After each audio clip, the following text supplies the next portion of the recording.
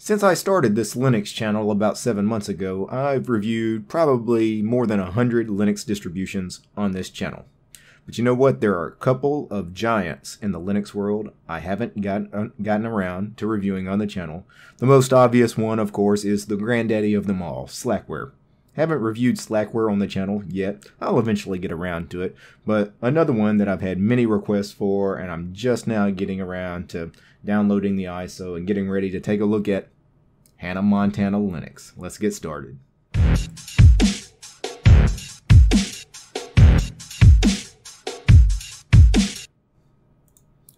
Hannah Montana Linux.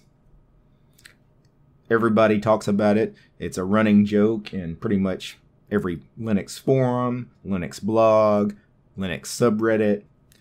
A lot of people mention it on my channel, in the comments. Heck, I even make Hannah Montana Linux jokes sometimes. But you know what? I've never actually tried Hannah Montana Linux. It might be good. I don't know. What I do know is that the Hannah Montana website is hosted over at SourceForge. You can find it at hannahmontana.sf.net. And it's actually a pretty cool website.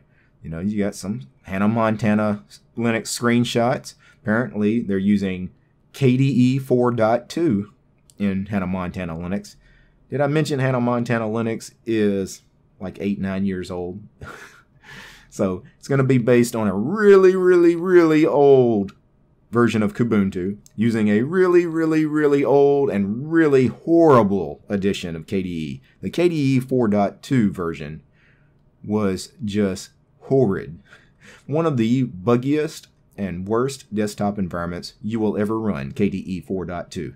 I'm really looking forward to this. So I've downloaded the ISO. The ISO was only about 700 megabytes in size, just under 700 megabytes. So back in the day, this was when they were really trying to limit the ISO size of most Linux distros to 700 megs or under. So you could still burn them to CDs back then. So you could still run Hannah Montana as a live CD if you wanted to. But today I'm going to be installing this in a VM. I'm going to take a look at this inside VirtualBox. Okay, so we got this set up here in VirtualBox. All right, when you first boot into the live ISO here, we have our menu for language.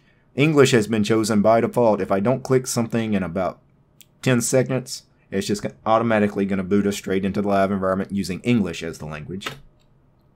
All right.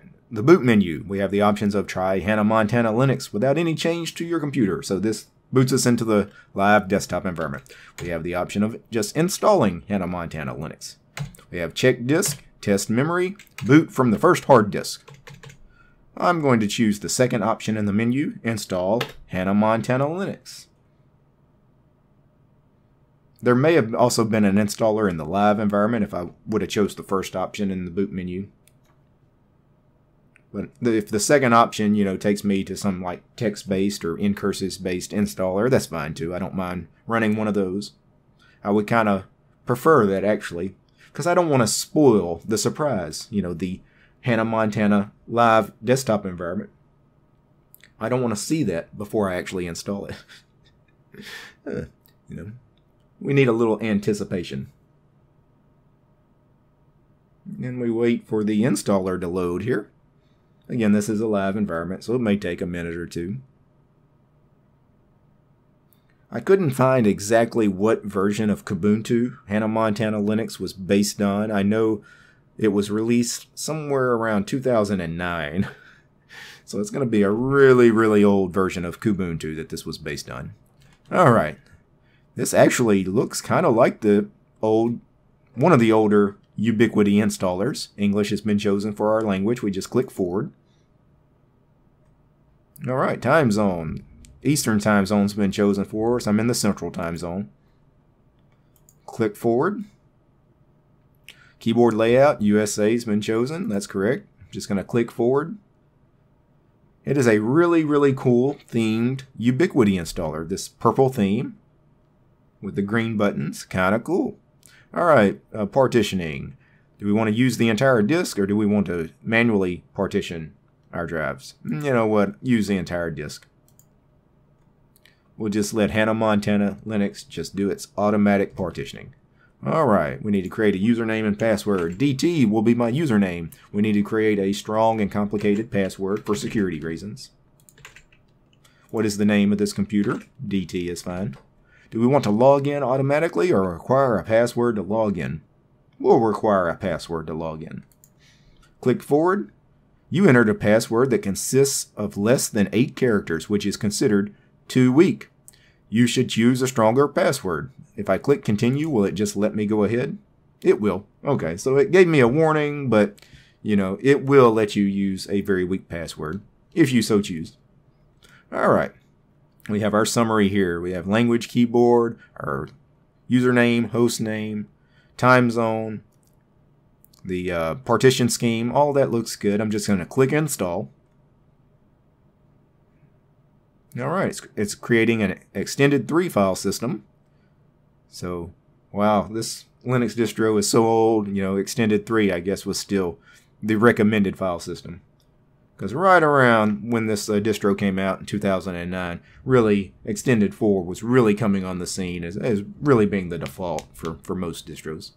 Some were still using extended 3. Anyway, I'm going to pause the video. I'll wait for the installation to complete. And Hannah Montana Linux is finished installing. The installation was extremely fast, maybe 3 minutes.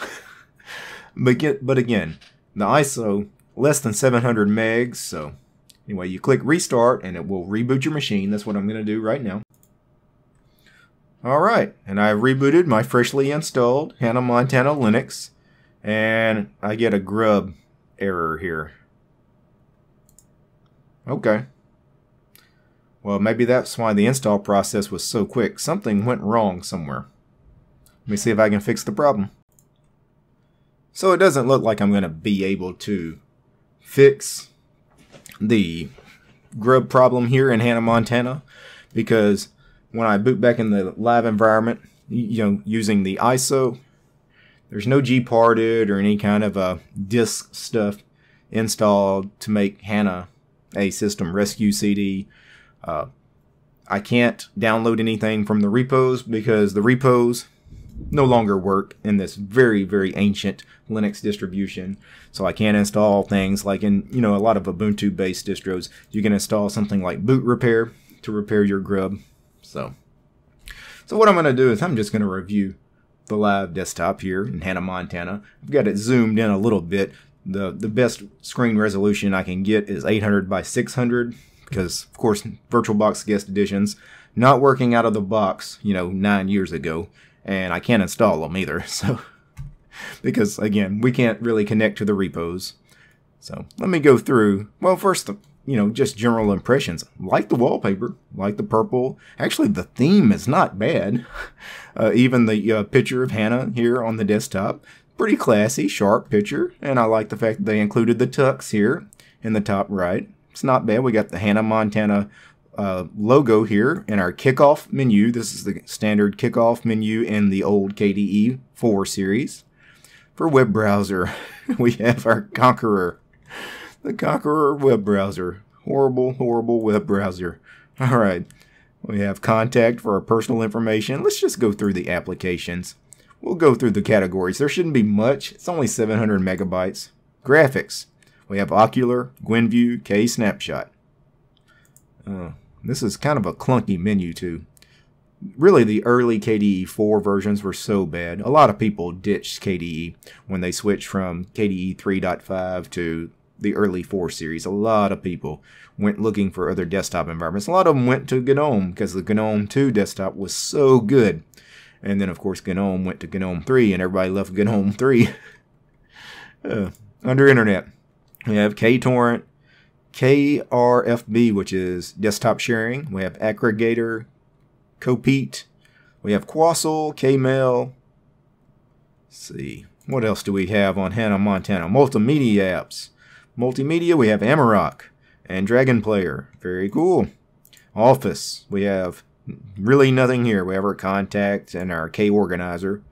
And we have, your standard settings and system stuff. But under system, again, we don't really have anything Very useful, like there's no gparted, so no partition editor of any kind. We do have a system monitor and a terminal. The system monitor, let's see what kind of system resources HANA is using. So if we go to system load, yeah, CPU, you know, single digits, so HANA's not a big load here. Memory, very light on memory too, actually. Wow, 191 megabytes of RAM in KDE in Hannah Montana Linux. That is extremely light. Huh. Anyway, back to the system category. Of course, we had our terminal. And again, I can't really install any kind of like boot repair or anything like that because, for one thing, sudo apt update. Oh, apt doesn't work. This was before you could just sudo apt update. The command was sudo apt-get update. And all of that is just throwing up 404 errors. None of these repos exist. So obviously I can't sudo apt-get, you know, gparted. No. Or boot repair. Pretty much this is dead. So Hannah Montana, pretty much what you get as far as a live CD or a live USB. That's what you're going to get. I mean, I guess I could change the repos and point Hannah to like some modern Kubuntu or Ubuntu repos, but you run the very real risk of breaking the distro. As a matter of fact, you probably would. As soon as you run an update and an upgrade, you're going to ruin your Hannah Montana Linux because it's going to update to, you know, one of the Plasma 5 series. You're probably going to lose all your cool Hannah theming. So really, you have to run it as is. This old school 9-year-old live USB or live CD. Overall, what do I think of Hannah Montana Linux? Love it. I wish this wasn't a dead project. You guys, especially you guys out there that are working on the same tired old Ubuntu-based distros and Debian-based distros and Arch-based distros, why don't you guys do something worthwhile? Somebody needs to take up the mantle and let's get Hannah Montana back on the scene. Anyway, before I go, I do want to thank my patrons. I want to do a special thanks to all my patrons, a.k.a. Ron, Mr. Neely Pops, John, Brian, Carl, Greg, Carlos, Rob, Matt, Darkwin, Mark, Christian, Jake, Benjamin, Stephen B, Stephen Z, Marcus, Interceptor, Bob, Leor, Omar, Silvio, David, Alex, Mike, Daniel, Nick, and Eduardo. You guys are awesome. You guys help make this show possible. Peace, guys.